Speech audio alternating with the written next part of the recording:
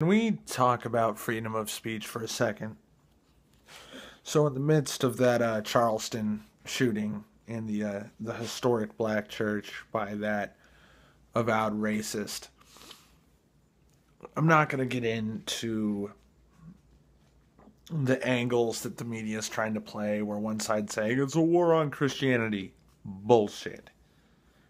Okay, it's a racially motivated crime. Yes. But was it terrorism? Yes and no. It completely and entirely depends on your definition of terrorism. Some people would contest that for someone to be a terrorist, they must be a member of a group. And the group must have a political ideology that they are trying to push via terror. Yes, the Charleston shooter was a terrorist. He was not even purely racially motivated. He was politically and ideologically motivated. That is obvious. He was making a political statement through killing these people. So, yes, this guy was a terrorist, but that's beside my point. As with all tragedies, we are going to go full blown reactionary. This narrative is getting around about racism in this country from this. And racism is a little too complex of an issue to paint it that way. There's a difference between the level of oppression that comes from police officers who profile racially, systemically. It's definitely ridiculous to say that it's just a few bad cops. Well, yeah, it's a few bad cops murdering, and I do use that word deliberately and not lightly in the least, murdering minorities, and viciously just attacking not just minorities but people in general. For all that we saw of Eric Garner, do not forget that there was virtually no coverage of the horse thief from California who was chased through the hills, and a news helicopter filmed 8 cops viciously beating this man with nightsticks, kicking him in the head after he'd been handcuffed in an attack that went on for, I think, roughly 120 seconds. Imagine you're getting kicked in the head by booted police officers. Imagine you're getting nightsticked in the ribs. Now imagine another cop has taken a running kick to your ribs with steel-toed boots. Has 90 seconds passed yet? Did you hear about this guy? Do you even know what the fuck I'm talking about? So, what's happening now is there's a reaction to this, and it's political correct madness. And the first thing to go is the Confederate flag.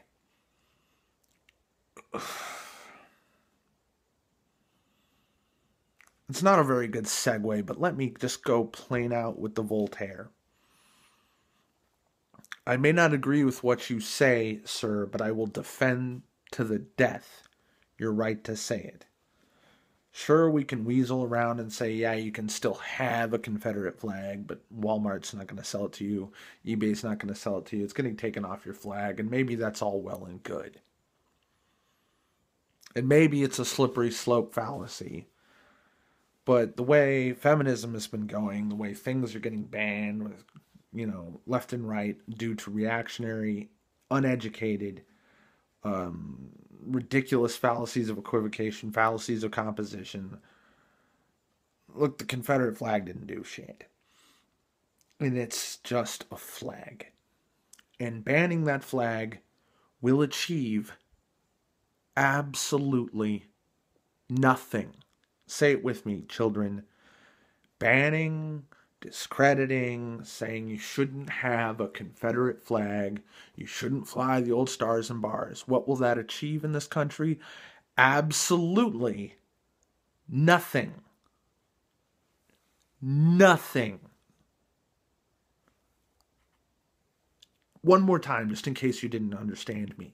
Nothing.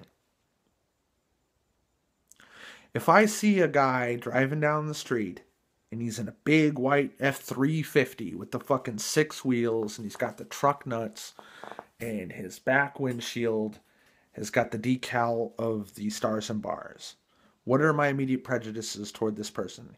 He's white, he's male, he's from south of the Mason-Dixon line, he's racist, and he's uneducated.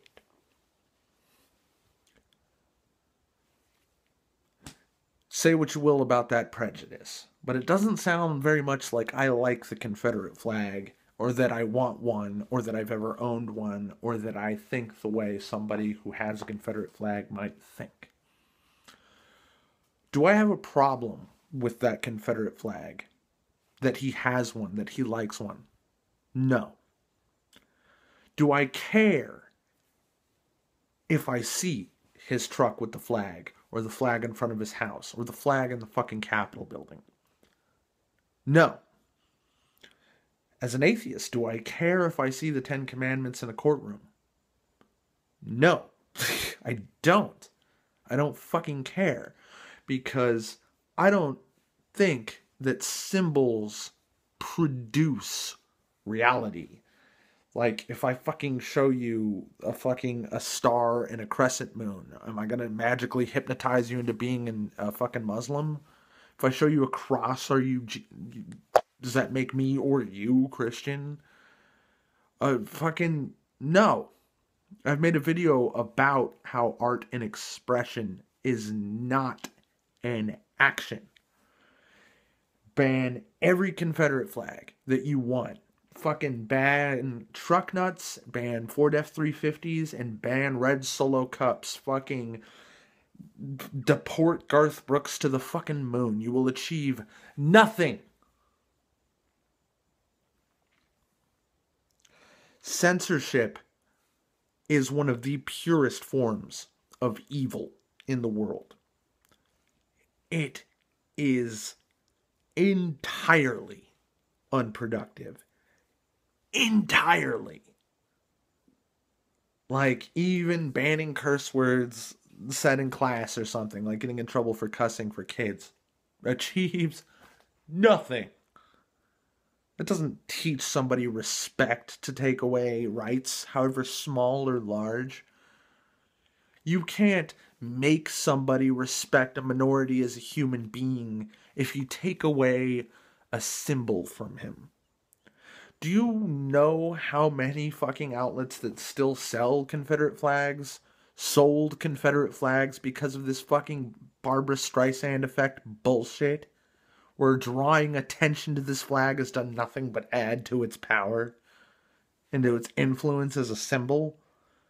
That all you've done is polarize between people who care too much about symbols, no matter how negative their connotations are, versus people who hold too little respect for minorities.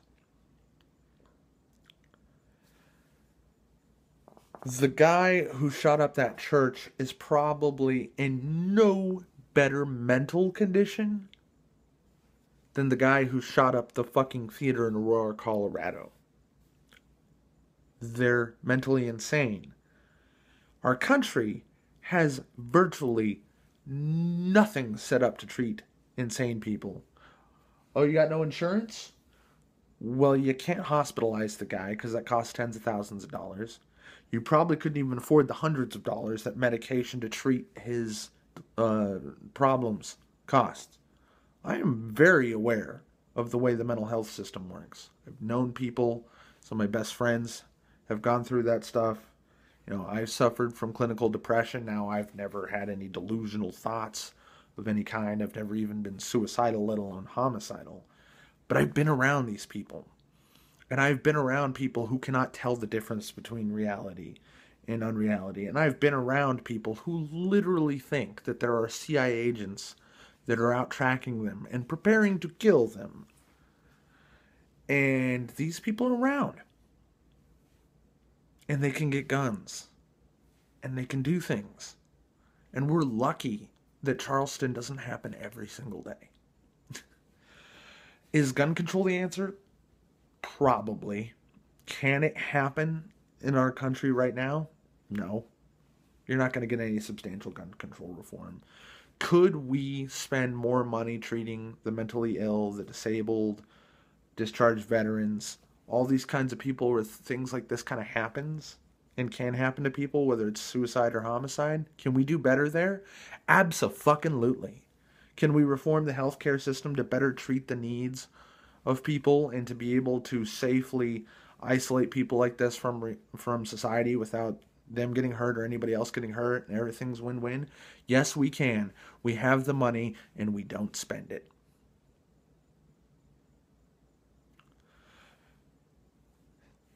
So we're looking for solutions in all the wrong places. We're looking at censorship. We're looking at conditioning of children in school. Like, what fucking assembly program can we bring to these kids' schools? What fucking behaviors can we force on people? What fucking can we take away? What we can and can't show on television? How are we supposed to talk about this shit? No. Barking up the wrong fuck tree. Okay? And I gotta tell you, if I was on a fucking picket line, and here's the line, and you got anti-protesters, or you got the Westboro Baptist Church right here, and we got anti-protesters over here, and I'm standing here, and somebody starts crossing the line to go attack the Westboro Baptist Church, guess whose ass I'm going to kick? It ain't the Westboro Baptist Church. I will hate them with every fiber of my being. But if somebody goes to try to fucking hurt them, to use violence to stop them from operating under their constitutional rights to free speech, guess whose ass I'm going to kick? It's going to be the guy who's the anti-protester crossing the line to go attack these people. It don't matter how fucking disgusting they are. Guess who's the terrorist? The guy who comes after them with violence. You will achieve nothing from trying to shut down the KKK. You will achieve nothing from going after fucking whatever dissenting, fringe, racist, bigoted group you want. You will achieve nothing by trying to silence them. The only victory that is possible is by propagating the correct way of living. Our culture has come leaps and fucking bounds. And for everything that Martin Luther King did,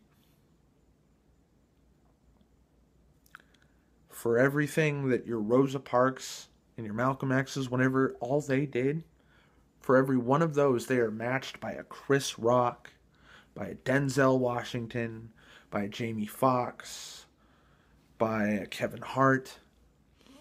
Culture. Just seeing and allowing people to become icons and to be examples changes over time passively. And America is wonderfully set up to progress liberally. But Marxism one way is no better than fascism the other. And you can overclock from the right to the fucking far right to the far left either way. And if you look at it like sane person, too far left, too far right, and this fucking entire swath right here on the fucking dial is not fucking productive. You cannot make equality by crushing those who have more. You cannot produce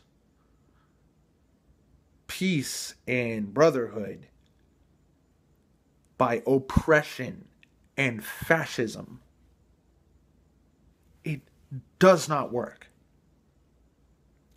You must go into society and produce the better ideas to be the change you want to see in the world, to fucking spend your dollars, cast your votes, and even fucking be your television ratings appropriately. And change will happen naturally. No violence, no censorship, no fucking banning of activity is necessary.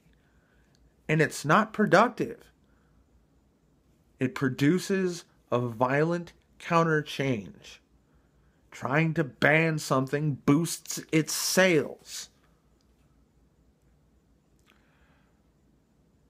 Fucking swearing is cool to children because they're not allowed to do it.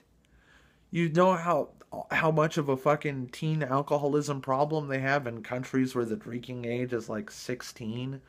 If a kid in his formative years is introduced to alcohol and he's like, oh, here's some alcohol, they're like, oh, it makes me sick, it dehydrates me, and it's not that great of a high. Fuck alcohol. Do you think they have the same fucking problems with college age children and shit? No, they don't. Anyway, jumped around a little bit too much on this topic. All I can say is leave the stars and bars alone. Fucking didn't do shit. They don't do shit. And it don't even fucking matter what they represent. Banning them will only make them more popular. And not only that, not only is it fucking pointless and counterproductive, it's morally reprehensible. That's your lesson for the day. Thanks for watching.